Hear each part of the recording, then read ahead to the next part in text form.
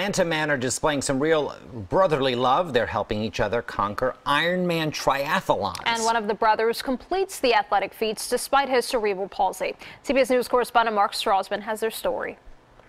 This is, in every sense, a real partnership. All the way. In every way, Brent and Kyle Pease's brotherly bond has gone the distance. They race as a team in Ironman competitions. You know, those grueling swim, bike, run events that cover 140.6 miles. What about you? You a competitive guy? Oh, yeah. Kyle has cerebral palsy, no use of his arms or legs. From the earliest age, I wanted Kyle to be included in whatever we did.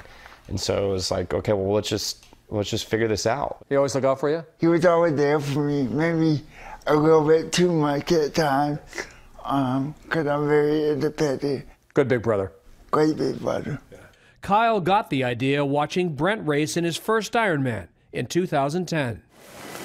They found the right equipment, started training, and made it happen for Kyle, just as when they were kids.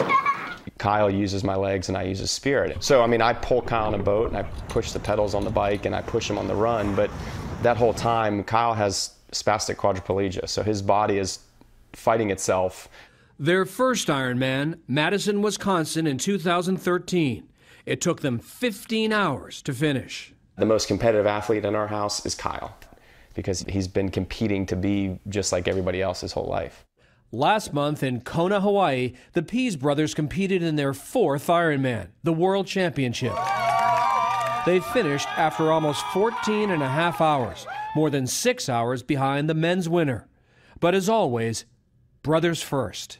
I knew in my heart that I wanted to become an athlete. And to become an athlete with my brother is so much sweeter. Mark Strausman, CBS News, Atlanta.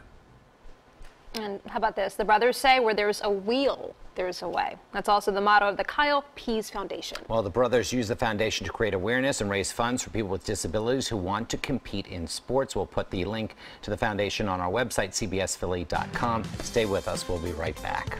A great story.